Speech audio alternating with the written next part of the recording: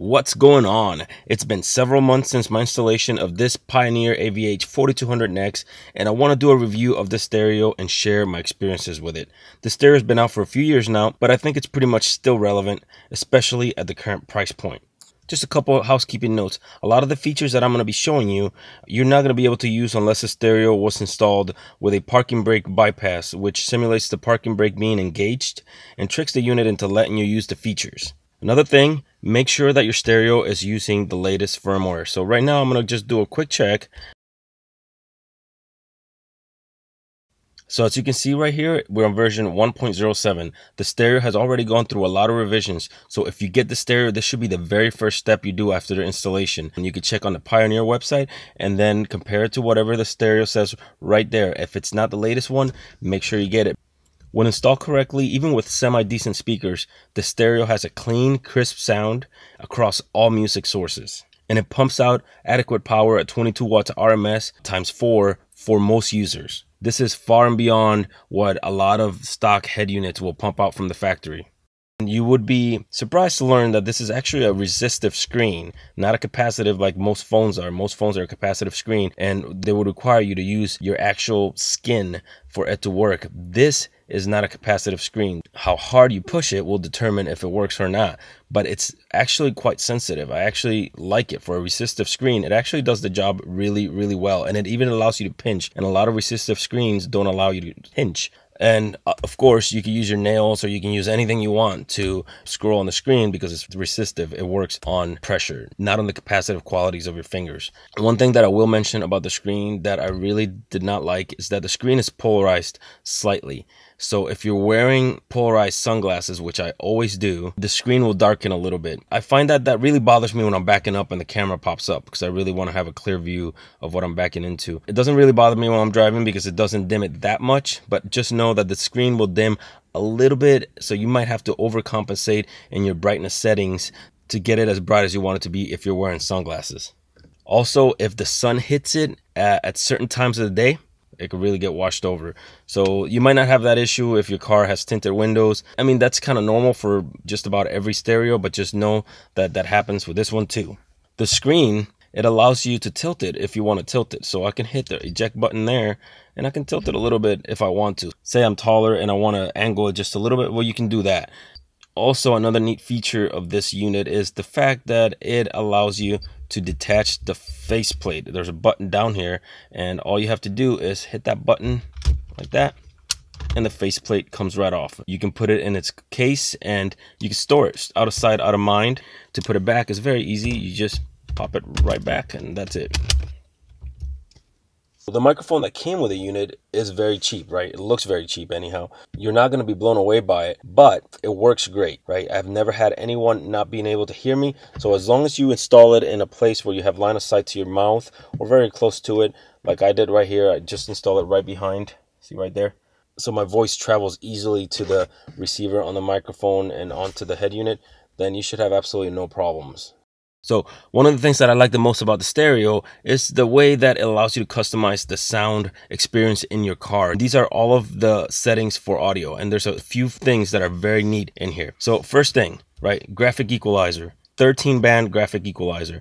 More than enough to tailor the sound to exactly what you want it to sound like. And it has some presets right here, so if you don't want to mess with it, you can use some of these presets, which I find very convenient if you listen to different types of music, because you can come in the car and put in, say, rock, and pick whatever preset you like the most for that type of music, and then when you listen to a different type of music, you can pick a different preset. But for those of you who are like me and want to really adjust it to your own particular liking, you could do a custom. Right, and then you can tailor it to exactly what you want it to be, exactly to your liking. And if you don't want to do it from scratch, you can select one that sounds close to where you want it to be. Say we'll go to powerful, right, because that's the one I base mine off of. So go to powerful, fix powerful to your own liking. Then once you do that, once you tweak it, it'll save in custom one. So let's see what else we have here. Of course, it has your basic fade balance, and most stereos, even stock head units, have this fade balance, but it goes beyond that because it allows you to tweak your speakers individually. So you can tell the car right here which listening position you prefer. I found that the best is by leaving it off and tweaking it to your own liking. So you can do each speaker individually and set the decibel level to your own particular preference. One of the best things about the stereo that I absolutely love is the fact that it has a dedicated subwoofer output. So you don't have to tap into the front channel or the rear channel to install an aftermarket amplifier and sub. In my case, I'm using that sub output, so I can literally go in here if I want to ever turn off the subwoofer, or I can leave it on and I can set the crossover on it, right? So let me go to subwoofer, right? For that particular output, I can set a low pass filter to only send low frequencies to the subwoofer instead of the full spectrum. And I can change the phase. So I can go back out of there. And then, of course, I can set the decibel level for the subwoofer by itself on this screen right here. So this source level adjuster, really like that, because this allows you to match the volume of the source that you're on to FM.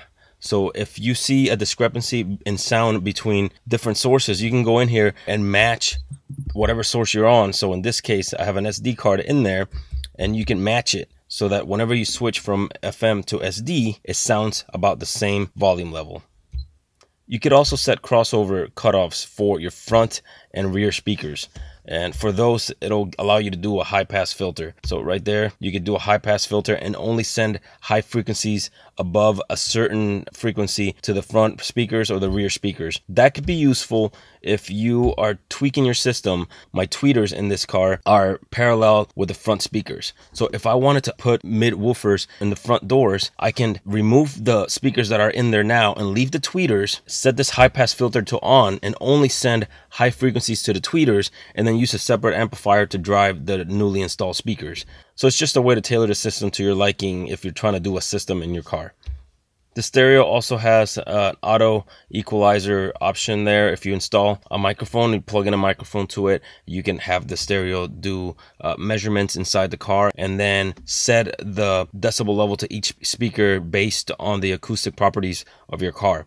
I did that and I tried it, and when I got in, I just did not like what it came up with at all. So I, basically deleted it and did my own, but the option is there. Those are basically your features for audio. In this menu right here, you can really tweak the system to sound exactly how you want it to sound.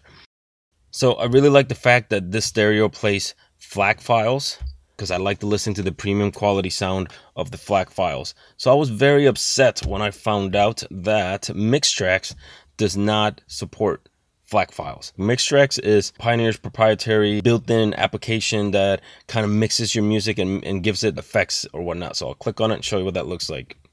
So it'll actually use whatever music you have on your SD card or your thumb drives. All right, so we're in MIXTRAX, and if you click right here, it'll actually make playlists. So it'll do that based on the beats per minute of the song. This song right here has 127 beats per minute. It'll analyze every song in there except, of course, the FLAC files, because it doesn't play FLAC files on MIXTRAX, and it'll add it to whichever playlist right here it thinks it belongs in. That brings me into the song analysis. You see right there where it says song analysis complete, 62 out of 689. It is painfully slow. I was very upset to find out that this is just, it takes forever. That's not to say that it's not useful while it's analyzing the songs. You can still use MIXTRAX even while it's analyzing songs, so it's not completely useless, but it does take forever. Just know that the larger your music library, the longer that's going to take. So MIXTRAX has visual effects that you can activate by hitting these little bubbles right here, and they're reactive to the tempo of the song. So I'm going to turn it up real quick so you can see what I'm talking about. So it's kind of cool. Also, this right here will cut off the ends of the songs so that this one song can roll right into the next and you never have a gap in song. Like I said, it's kind of neat, but I'm very upset that the song analysis takes so long, and I'm very upset that it does not play FLAC files. And because of that, I don't use it very much. So of course this unit plays video files, and if you install the micro bypass, then you can play those video files when you're driving. Of course they're not for you, they would be for your passengers. So if you have something like music videos, you can play those, so you can listen to music and your passengers can watch videos. So you hit that button right there, you go to video, and it'll find all of the video files, in your SD card. So in my case right here, I have Michael Jackson videos, music videos. So there they are. And I can play them just like a song, and I can skip them and go to the next one. So just an option, just something to keep in mind. And you can go back to the music by doing the same thing. Or you can go to photos, of course. And you can set these photos as your background, your wallpaper, or your splash screen. As far as the SD card goes, the SD card slot is behind the screen, right there. And you can see right there it says SDHC. So SDHC are high capacity SD cards that go up to 32 gigabytes. You and I both know that SD cards come in much higher capacities now. So you're probably going to want an SDXC, which are extended capacity cards that go up to 2 terabytes. I can tell you that even though the manual says SDHC and the unit itself says SDHC, that it does play those extended capacity cards, because I have one that plays just fine. That's another reason why you should always keep the firmware updated on the unit. So one of the absolute must-have features for me when I was shopping for stereo was the ability to use Android Auto and Apple CarPlay. This stereo happens to support both, which is great. The thing is, the stereo has 2 USB ports in the back, 2 USB connections, and one of them will support Android Auto and the other one supports Apple CarPlay. I'm sure there's an engineering reason why that is, but it is what it is. So what I did is I connected this little adapter right here to the HDMI port in the back so that I have easy access to it, and also the USB port that supports Android Auto. And I did that because I have an Android phone and I very rarely use Apple. So the Apple connection I just put right here in the glove box because I very rarely use it. So whenever somebody who has an Apple gets in here and they want to use Apple CarPlay, they can just open up the glove box, connect it to here, and we're in business. Okay, so I want to briefly show you what Apple CarPlay and Android Auto look like. I'll show you CarPlay first. So all I'm doing is plugging in the lightning cable to that USB connector that I showed you in the glove box earlier. So that's all I'm doing. I'm plugging it in. I'll plug in the other end to the iPhone, and it should come up pretty quickly. All right, so it comes right up. So this is Apple CarPlay right here. So it's super easy to use and very intuitive. So obviously you have your navigation, you have your music sources, and you have your phone. And then you can go back here, then you can download certain apps for it or whatnot. This is your main screen. If you hit the Pioneer button, it'll take you back to the stereo, and you can hit Apple CarPlay to go back. It's fully functional with voice commands. If you set up your voice command on your steering wheel controller or wherever your voice button might be in your car, then you can just hit it like I'm about to do right now. What movies are playing near me? Here are some movies playing at theaters near you. So I just want to show you how quick that comes up and how intuitive and easy it is to use. Okay, so now I want to show you Android Auto. It's just as easy as CarPlay.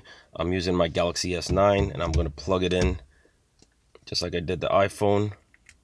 And I'm going to put it up here. The amount of time it takes me to put it up there, Android Auto pops up. So very similar to CarPlay, basically the same functionality. You have your navigation. And as I mentioned earlier, the screen allows you to pinch if you need to pinch. And you can actually get into the settings here and, turn on the satellite if you want and show your satellite. It's very functional. So you can get out of there. You have your phone.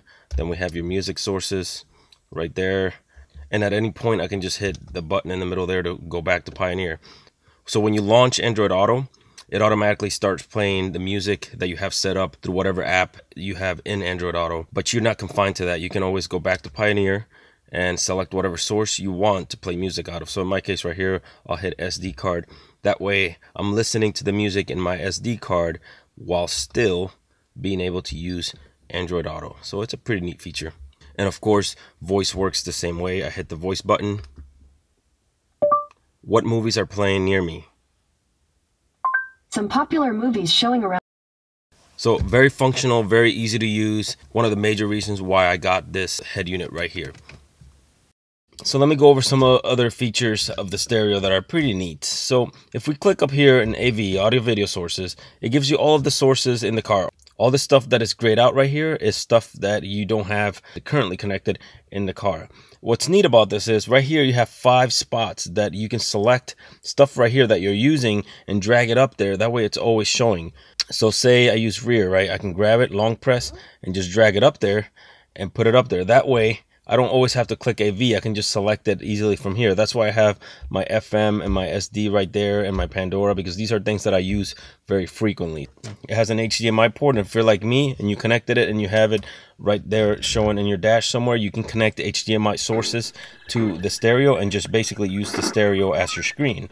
Sirius XM, if you're interested in it, remember that it requires a separate tuner and it's a subscription service, so you have to pay for it monthly. The car plays CDs and it plays DVDs, and it also plays media files within the CD and the DVD. So you don't have to just use a DVD for video. You can also fill up a DVD with MP3s and the car will play them, or FLAC files, or whatever the case might be. If you're installing this stereo in a car where you want to have a separate monitor, that's what rear is right there. And it allows you to install a monitor somewhere else and use that monitor for whatever source you want. As an example, if you have an SUV, right, and you install this in your SUV and then you put a monitor in the back for the kids, then you can use the deck as your DVD player, and you can play DVDs for the kids in the back while the front you can listen to music. Which actually reminds me of this. The stereo also has a remote control, which is great for the back. If you decide that you want car features before you install the stereo, you can get a Maestro RR unit that'll allow you to basically read a lot of ECU information and showing it in gauges. I didn't install that because I didn't need it. The stereo has 2 camera inputs. So it came with a camera, but my car already had a camera. So I actually used the stock camera of the car instead of the camera that came with the stereo. In the future, if I want to install it, I can install it, but just know that it does support 2 separate cameras. Let me go back to settings, and if I go here to input output settings, I have a smartphone setup. So I'm going to click on that, smartphone setup. All right, so here I can tell it what I'm using, and it's going to tell me which functions are available for that particular phone. So in my case, device, I'm not using an iPhone, I'm using others, which is for Android. So, and I'm connecting it via USB 2, right? So it's telling me that I can use Android Auto, I can use an iPod right there in USB 2, I can use Pandora with it, and right there it says app radio mode. I really wanted to try out app radio mode, but I didn't get the cable in time for this video. App radio mode goes in through your HDMI. So see, when I click on HDMI, that becomes available to me. Just know that app radio mode is included in this particular stereo, but you need to connect it through the HDMI port. So if you hit function right here, it brings you to these little menu items, right? This sound retriever right here restores some of the lost information from compressed files like MP3s. I find that it actually works pretty good. I actually like it for a lot of music. A lot of lower quality MP3s, when you click on that sound retriever, it does make it sound better. So I think that's a neat feature that's on there. But here's a weird thing that I'm not sure why it works the way it works. These 2 little squiggly lines right there, that's your random, right? It's actually tied to the repeat function of the stereo. I was wondering why every time I would hit random, it would take me out of the folder and it would randomize every song in the thumb drive. So I separate my thumb drive into folders that act like playlists. So if I'm playing, say, rock, I want all of the songs to randomize within the rock folder. And it wasn't doing that. It was randomizing the entire thumb drive. The reason why I was doing it is because it's tied to the repeat function. So if you have the repeat for the entire source, then it's going to randomize the entire source.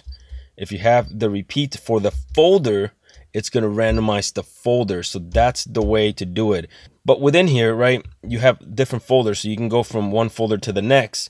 And that's how you can do playlists, because the stereo does not do playlists. So see right here, these are my folders inside my SD card, right? So these are all my playlists. If I go back here, I can skip the folders to the next folder or the next folder. You can really customize the stereo. So if I go to illumination right here, you could change the colors of the LEDs down here. From right there, you can see it. So that's kind of neat. You can change the theme color of the stereo. You can change the background colors, change the clock. You can really customize it. So you can go to the home screen or the audio video screen. If you install this stereo, just about every feature that the stereo offers is customizable through the menus. So if you install, say, a backup camera and the backup camera doesn't work, more than likely is because the settings are wrong. So say, for example, I go into camera, you can pick which cameras are on, which cameras are off, how the camera senses to turn on, how it's getting its power. All this stuff is customizable through the menus because every installation is different. So don't get frustrated and don't think that something's not working. Dig through the menus to figure out why, because more than likely it's just a setting that's selected wrong. I have found that whenever you disconnect the battery, you lose a lot of the settings. So be mindful that if you spend a lot of time customizing your settings in the stereo and you go and remove the battery, you might lose them. So you might want to either write them down or maybe just take a picture with your phone or something like that. That way you remember exactly where your settings were, the way you like them, and you don't have to figure it all out again. The stereo does not support hubs. If your car came with a hub like my WRX did, the stereo is not going to read it. I was not able to get that to work. Just keep that in mind. You have to do only one. It does not support a USB hub. Another thing that you should keep in mind before you install the stereo is the backup camera and how you install it. Right here, there is an option for camera view. So if I click on camera view, you would expect to see the backup camera, right? If I click on it, I get nothing. The reason why I get nothing is because of the way that I installed it, and I installed it that way on purpose. In my particular car, I had to buy a step-down converter to convert the 12 volts from the unit to 6 volts that the camera accepts. And then I noticed that when it was doing that little converter, it's a very small converter, and I noticed it got hot. I figured that if I installed it with the converter being on all the time, I thought that maybe that thing would break eventually because just being hot all the time and on all the time while the car was on. So I decided to just leave it connected to the reverse signal in the car rather to a constantly hot 12 volt source. So just keep that in mind. If you want the ability, say you're towing a trailer or something like that in your particular car, and you want the ability to maybe look at the trailer, or you just want to have the ability to look in your rear view camera whenever you want, then make sure that you connect it in such a way that it has power all the time so that when you hit that camera view source right there, you actually get a picture. When you install the dimmer cable to the unit, it just tells it when your car goes from day to night, when the sensor up on your dash goes from day to night. So you know how you turn your dimmer and your lights in your car get, dimmer or brighter. The lights in the stereo are not going to do that. It's got two settings. It'll go from day to night. Whenever it's daytime, you set up your picture exactly how you like it and how you can see clearly during the day. And when it turns to night, you do the same thing to night. And that way, every time it switches, it'll be perfect for you.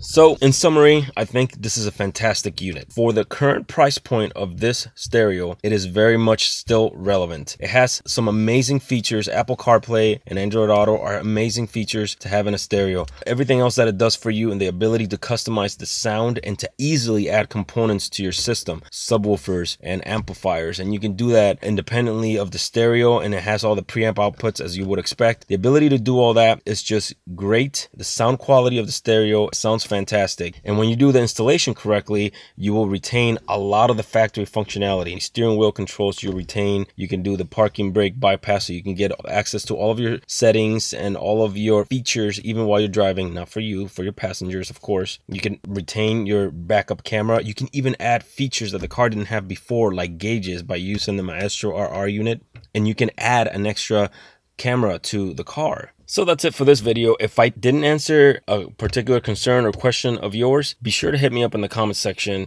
and I will answer it to the best of my ability. I'm very active in the comment section. I do appreciate you watching. I hope you definitely got something out of it, and I will see you in the next video. Thanks so much for watching. If this was useful, be sure to hit that like button and consider subscribing for more automotive tutorials, mods, and reviews. Take care.